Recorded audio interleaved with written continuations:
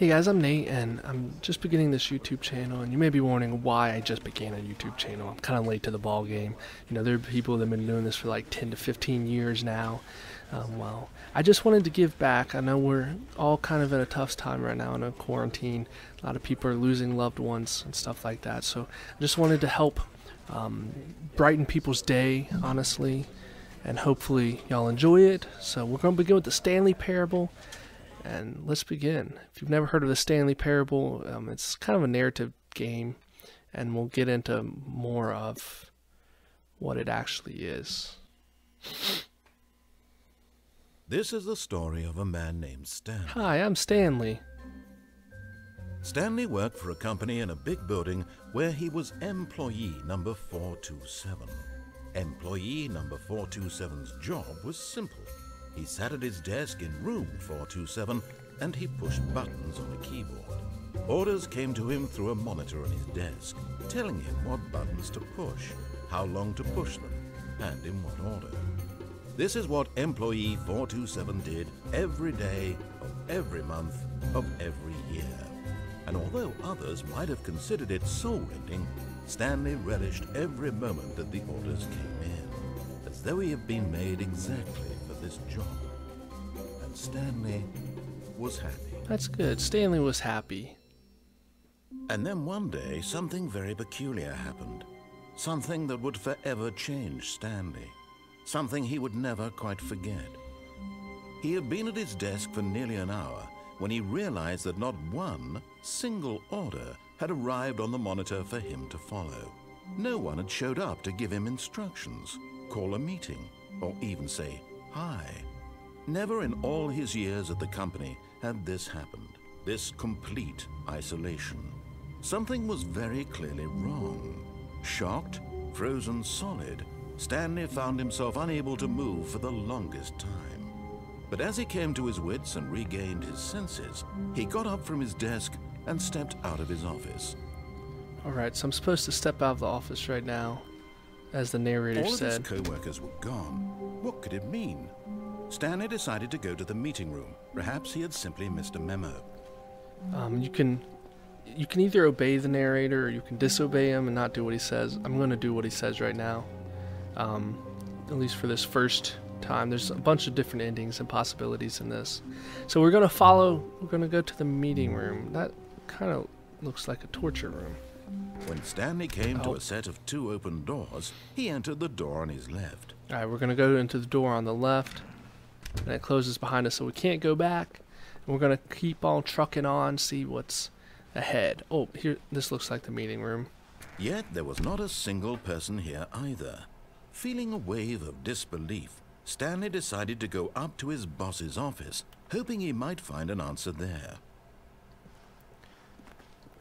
How to solve a dispute with the coworker. Let it ball up inside of you. Take it out passive-aggressively on other coworkers. Oh, using slides to assure that employees that everything is okay. Make sure your slide has a slit blue graphic in the header and throw some bevel on all that text. This will ensure calm and productive. Oh, everyone is unique. You, most of all. That's kind of funny, actually. That's actually really funny. Number of slides on this. Wow. They gave a pie chart about nothing, basically. Wow. Alright. See, is there anything good over here? Target. Not really.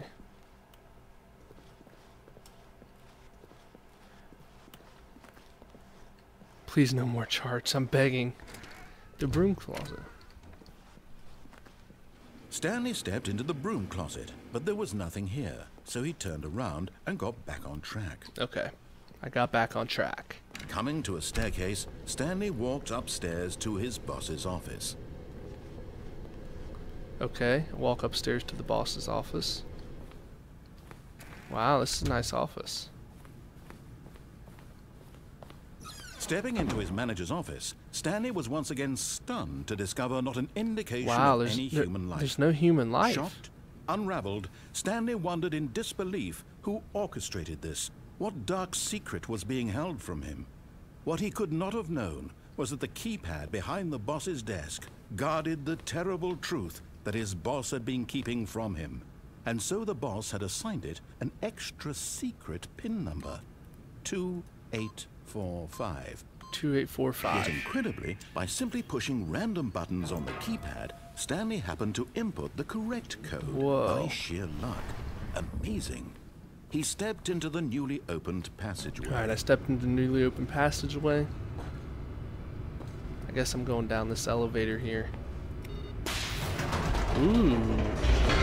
Okay. Let's see where this goes.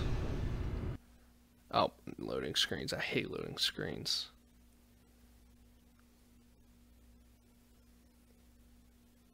Fortunately, this one doesn't seem to be too bad, but... Descending deeper into the building, Stanley realized he felt a bit peculiar. Yeah. It was a stirring of emotion in his chest, as though he felt more free to think for himself, to question the nature of his job. Why did he feel this now, when for years it had never occurred to him?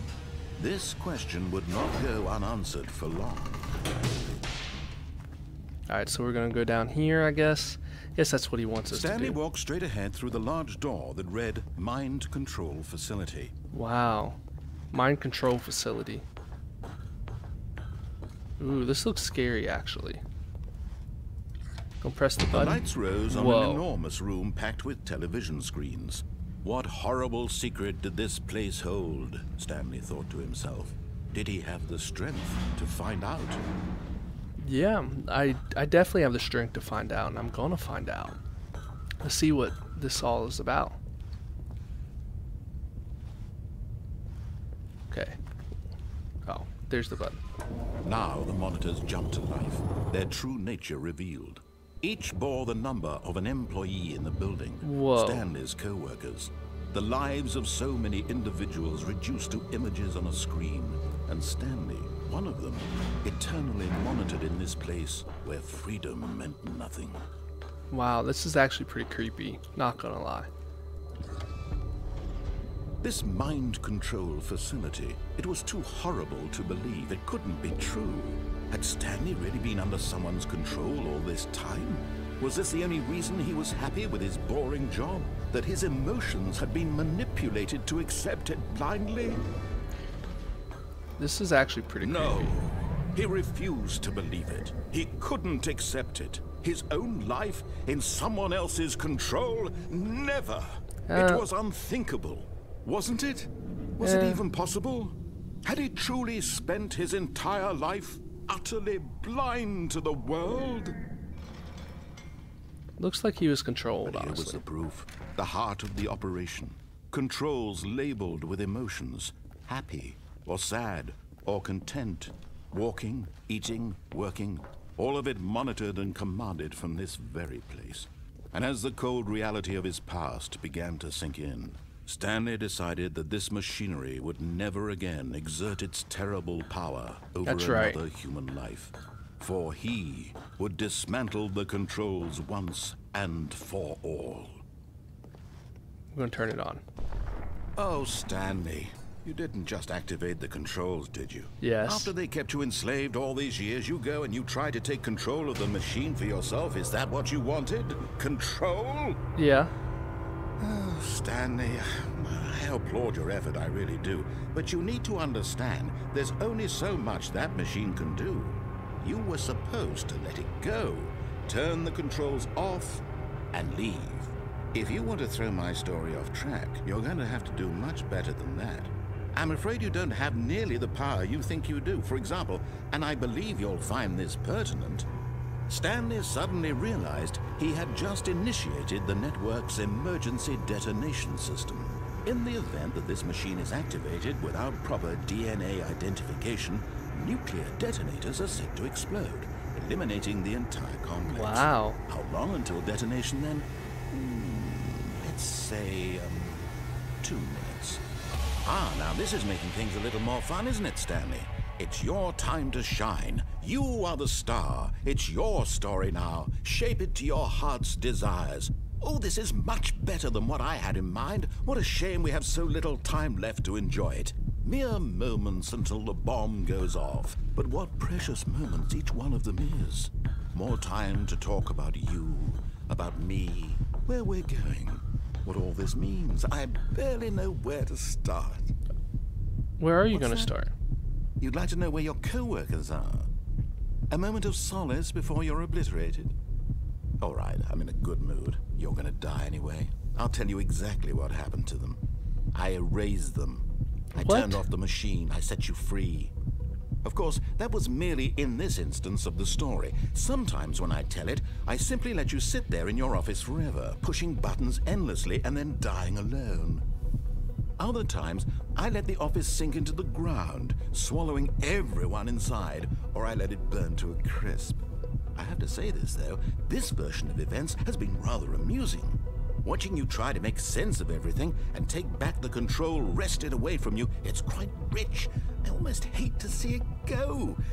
But I'm sure whatever I come up with on the next go-around will be even better. This guy has a lot My wrong goodness, with him. only 34 seconds left. But I'm enjoying this so much. You know what? To hell with it. I'm going to put some extra time on the clock. Why not? These are precious additional seconds, Stanley. Time doesn't grow on trees. Oh dear me, what's the matter, Stanley? Is it that you have no idea where you're going or what you're supposed to be doing right now? Or did you just assume when you saw that timer that something in this room was capable of turning it off? Something's got to be I mean, capable of look at turning it you. off. Running from button to button, screen to screen, clicking on every little thing in this room.